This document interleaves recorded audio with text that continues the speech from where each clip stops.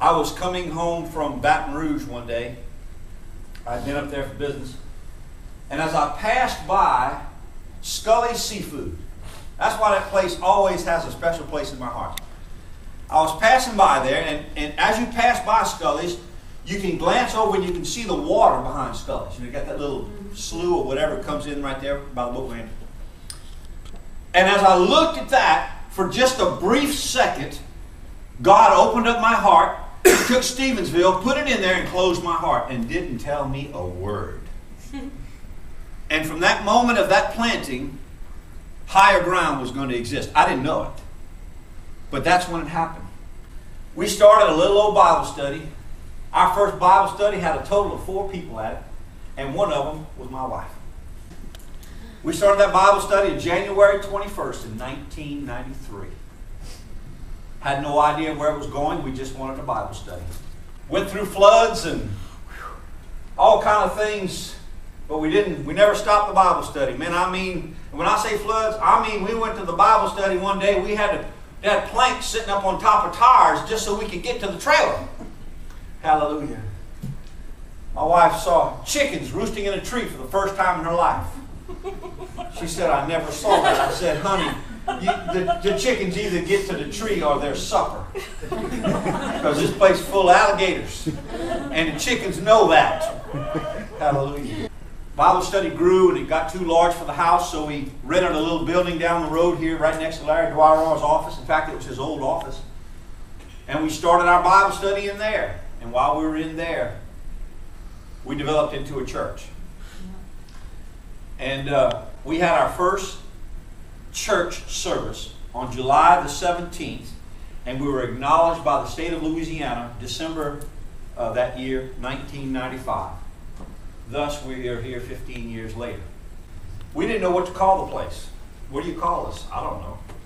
So I sought the Lord, and I'm not, the name thing didn't matter to me. But that particular day, I was reading in Psalm 61, and God brought me to verse 2. It said, lead me to the rock that is higher than I. That is our foundational scripture. It's a scripture God gave me for higher ground. And he said this. He said, it will be called higher ground where our wounded hearts are mended. On October the 12th, 1996, we dedicated this building as our new church.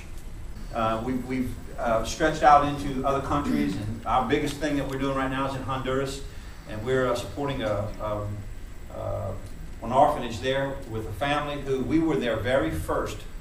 And believe me, this is hard to believe, but we are the only church that still supports them. Oh, yeah. There's individuals that support them, but we're the only church who's been with them from the very beginning. Before they ever left Texas, God spoke to me. He spoke to me so strongly. God get to messing with your money. Boy, that's something. But I called him and I said, Mr. Leonard, I said, when are y'all leaving for Honduras? And he told me the date. And I said, well, look, I want to come and see y'all off. I hadn't even met him. I talked to him on the phone. That was it. Never met him face to face. All I knew was what God said. See, that's all I'm responsible for. Yes.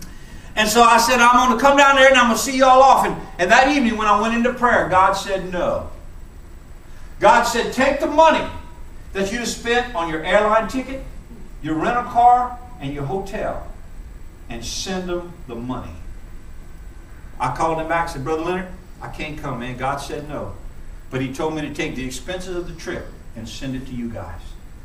So I said, I'm going to do it. I said, I guess I'll meet you in Honduras or something.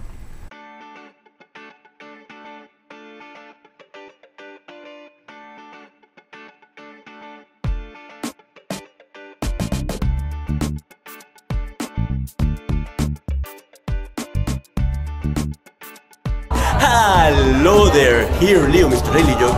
Today is a special day because today, right now, I'm in church. You can see it right now. But today is a special day because today is the 15 years anniversary of this church, Higher Ground. So we're all excited, we're all happy. It was a great day, and now we just finished with the service today. So we're going to have lunch here. I would wish that you can smell what I'm smelling. Everything smells so good.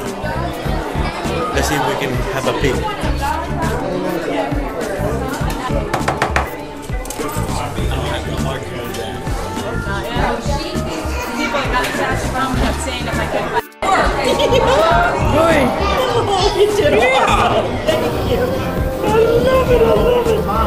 Well, church was great. Now it's late at night. What time is it right now? 4 o'clock? 3 o'clock? It's 6:44. It's 6:44. So we have permission to pick up some figs. So that's what we're going to do right now. Let me show you something. This is so cool. What? We're picking the figs right now, and I went inside the tree and look at this. That is so cool. Hopefully you can see it. Where you at, Karen? Over here. Look, going up that way. Come up this way. Let me go get my ladder. Let me see how you see it. Here's where the tree starts, and it's a humongous tree.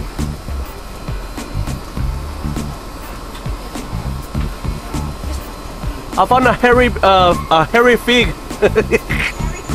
Yeah, it's hairy.